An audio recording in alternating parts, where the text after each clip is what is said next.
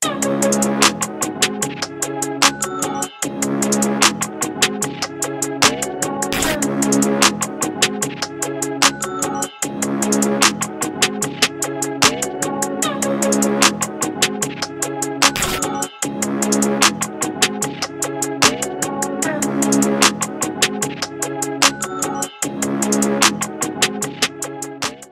what's going on? This is your boy Jordan JC back again on the Chicago Bears Breeze, and we got a good one today. Topic is going to be about if Ryan Poles sees the success of this team as they are currently standing 4-2 right now in a heavy and aggressive and competitive NFC North, the best division in the league as we see now.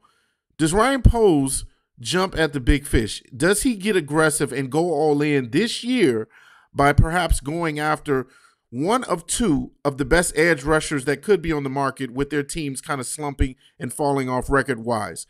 That is Maxx Crosby from the Raiders and obviously Myles Garrett from the Cleveland Browns. Or does he not get aggressive and maybe address defensive end a little bit more with maybe a player that was just recently waived from the team that we'll be facing in Week 8, the Washington Commanders, in Jamin Davis, who was a first-round talent but just hasn't been realized and hasn't lived up to his potential? Do we go after a small fish, a cheaper, obviously, pickup in that instance? Well, let's talk about it.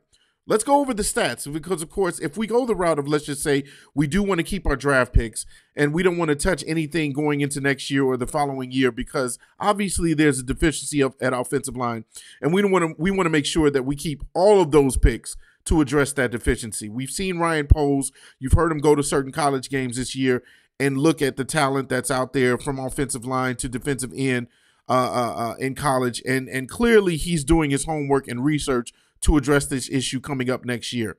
But when you have some names out there, I mean, just like it's almost as if like when LeBron was on the market, you can't not pay attention to the fact that you have some superstar potential talent out there that could be up for grabs because both of their teams are not doing so well rank-wise, or rather record-wise. And that is Myles Garrett and Maxx Crosby. And so let's just go over some of the numbers. If you're talking about going the route of getting someone like a Jamin Davis, who just was waived from the Washington Commanders, he was a 2021 first-round pick. Here's his total numbers after 3 years of being in the league. 269 tackles. He has 7 sacks, an interception, 2 forced fumbles, and 2 fumble recoveries. Now, you're probably saying to yourself, those are not good, gaudy numbers at all, right? You know, this is a guy who has not found his footing in the NFL. He came in as a linebacker, that offside linebacker, and he hasn't really lived up to his potential. I believe he was tried in at defensive end as well, and you know there was an experiment there that just didn't bode well for him, and so they just said, you know what, we're going to waive him, and apparently that maybe there's more there to that story than we're seeing, because you know if Ron Rivera, who was one of his draft picks initially, if they couldn't get any value or any trade back value for him, to the point where they had to waive this guy, maybe there isn't teams out there that are interested. But I just saw him as a name that could be interesting because, I mean, you're talking about somebody who's still 25 years old, who still has all of the quote-unquote freaky traits that you want to or see in a player that you could develop. And, you know, always here's what's always the case when it comes to, you know, one man's or one team's trash that can turn into another team's treasure. There's always a team that always believes that they can tap into some sort of unknown potential or untapped potential in a player. So you know what? Our development team is better than the one that he came from. You know, we have the players around him that can kind of coach him up. And I believe with us having one of the better defenses in the league, a player like Jamin Davis can come in and thrive in a role.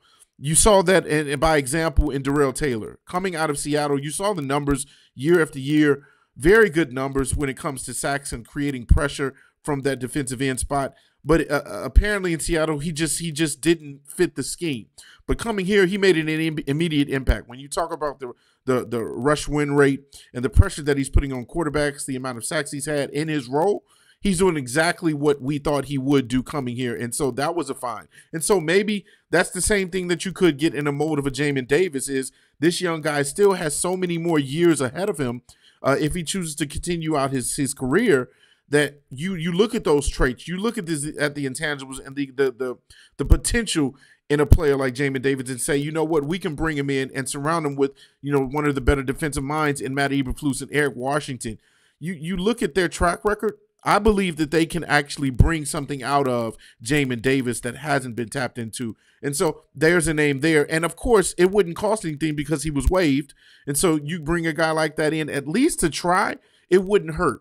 You're talking about an elite defense already. This is a name that I feel like can be overlooked, that we could bring in and potentially he can contribute to this team, because we're talking about just how special the depth on this defensive line is, from the Javon Dexters to the Andrew Billings to Chris Williams to DeMarcus Walker, Darrell Taylor, Austin Booker. I mean, you can put him right in that fold, and I feel like he can thrive.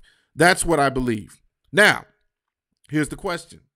Does Ryan Poles go that route, or does he go all in and try to get a Maxx Crosby or a Myles Garrett? Now, obviously, as Bears fans, we're excited to hear those two names. We know that those are two of the top edge rushers, probably 1 and 2, if we're being honest. We know Nick Bosa's up there too. But if you're talking about the guys that make an immediate impact, that will destroy quarterbacks on a weekly basis, that just get pressure, snap in and snap out, those are two of the better names in the league, obviously. Just to go over the numbers again, Maxx Crosby is 27 years old. I actually didn't realize Maxx Crosby was still that young. He's still in his prime, or rather going into his prime at 27 years old, kind of like how we got when Khalil Mack came to the Bears. 32 total tackles on the season, 6.5 sacks. And you look at the team that he's on, obviously the Las Vegas Raiders, wouldn't really say that they're playing for anything. They're last in the AFC West at 2-5. You saw that they just traded Devontae Adams to the Jets to pair back up with his buddy in Aaron Rodgers. And so this is a team that's probably looking to maybe just haul off some of their better talent so they can receive a lot of draft capital back. And what do the Bears have? Well, they have a lot of draft capital. They have, obviously, their first-round picks back. They have 2 second-round picks because of the pick from Carolina. And that Carolina pick, as of right now, is, I believe, the second pick in the second round. And so that's a very high second-round pick. And so when you package that for Maxx Crosby, are you willing to do that? And that's the real question, is, are you willing to go that route to just make this defense, which is already elite, just completely unbearable and just completely unblockable on the defensive line? When you're thinking about the potential of a Maxx Crosby on the other side of a Montez Sweat, and then you got Big Billings that's really pressuring up the middle, that stopgap, and then Javon Dexter that's coming into his own. I mean, that could be a special defensive line. But you're taking a risk, because at the same time, you're saying we're not going to address the deficiencies in offensive line coming up in next year's draft. And so maybe Ryan Poles has to go a different route of looking to free agency and picking up somebody, when it comes to protection. And so that's the caveat, is where do you go? Do you go all in and say, you know what, we have the team now. The Bears team has proven enough to Ryan Poles to say, we're going all in now. We're special enough of a team now where we want to bring in a Maxx Crosby that clearly will make a huge impact and probably can push us over the edge to us not only being a playoff contender, but being a Super Bowl contender. It's an amazing thing to think about. Another reason why there's also, I believe, that you want to at least get into the conversation of, dealing for Maxx Crosby, because there's also rumors that ever since Aiden Hutchinson went down for the Lions, obviously the Lions star pass rusher, there's been interest in sources saying that maybe they look for getting Maxx Crosby, because you already know that the Detroit Lions have the team and are in a position to go all in. They were 1 game away from the Super Bowl, and so adding a player like the ilk of Maxx Crosby could really take them over the top, especially with the way that they're playing. Obviously, we know that, we're all Bears fans, but giving kudos and giving their flowers to the way they're playing. The running game is working on all cylinders. Jared Goff is looking like an MVP of the league with his efficiency. I mean, the man barely misses any throws. It's utterly ridiculous. His passer rating as an efficiency is on another level. And so, you bring a guy like that into that team, they could be almost unstoppable as well. And so, do you play keep away if you're Ryan Poles? So there's a twofold way of getting this done. You bring this Maxx Crosby onto this team, and you're also keeping him away from a division rival. And so there's a lot of things to think about with that. Of course, Maxx Crosby, his track record, I mean, It speaks for itself. Last couple of years, the man is killed when it comes to total tackles. For a defensive end, I mean, it's insane the numbers that he's put up. 2023, 125 total tackles, 14 and a half sacks. 2022, 120 total tackles, 12 and a half sacks. And so you're talking about that constant production at an elite level. That's the type of player that you would want on this team if you're willing to push all of your chips in to the middle of the table. Now, here's another player that you could push all of your chips into the middle of the table. Let's say you lost out on a Maxx Crosby. Well, there's another team in the Cleveland Browns that are completely imploding and exploding at the same time with this season in the AFC North. Their record is 1-6. Completely lost on the season, especially with the news that Deshaun Watson has gone down with a season-ending injury, which is unfortunate. We know that Myles Garrett obviously wants to win. The Cleveland Browns have had issues within their team with injury for a while now. Nick Chubb just returned from his injury, but we know that the injury issues with that team has kind of plagued them year after year. And so maybe a Myles Garrett is available to a team like that that's saying, you know what, maybe it's time to kind of regroup and retool this team, or not even retool, but actually revamp this team and go into rebuild mode. And so Myles Garrett, clearly one of the better, if not the best pass rushers in the league. Like I said, these guys probably are 1 and 2 when it comes to the best edge rushers. Only 28 years old. Here's his numbers for this year. 17 total tackles, 4 sacks. So, I mean, the sacks are not necessarily up there, but I mean, you already know what Myles Garrett brings to your team. You're talking about a athletic freak. From head to toe, the dude looks like he will completely destroy an offensive line by himself. And you're talking about the pressure that he puts on the quarterback, whether it be quarterback hits, whether it be pass deflections, he can do it all on that defensive line. And again, just dreaming about a pairing of him and Montez Sweat, oh my goodness, that's utterly ridiculous, along with Dexter and Billings on the inside again as your starting 4.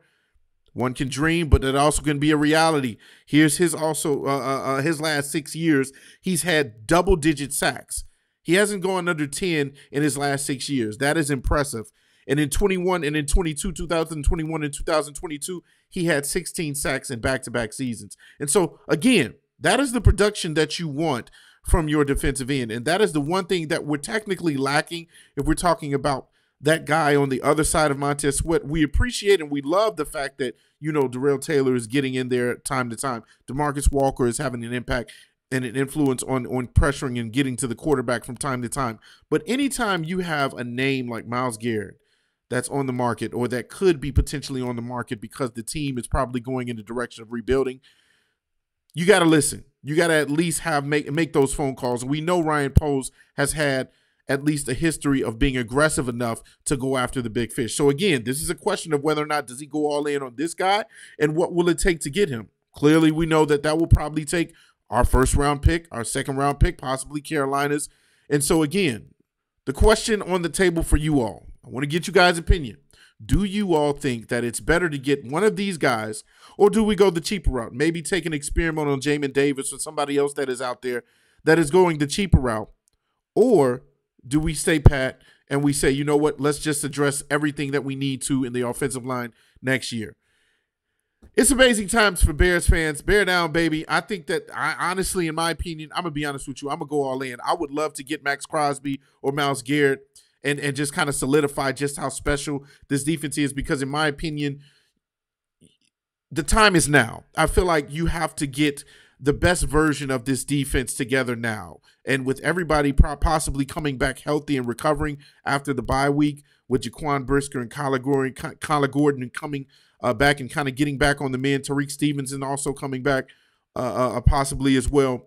You know, having big names like this added to this team already, I just think that would make this defense just completely special. And I feel like the time to attack is now. And so, want to get you guys' thoughts on this. Do you think that we should go after these big fish, or do you think that we need to stand pat and address the protection in next year's draft? Or do we take a chance on a guy like Jamin Davis, who was just waived, had the potential, first-round pick, 19th overall, I believe, in 2021?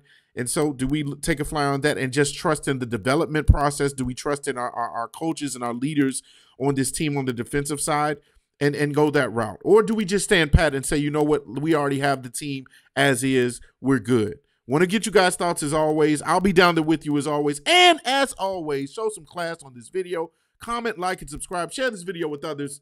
See you guys on the next Bears Breeze.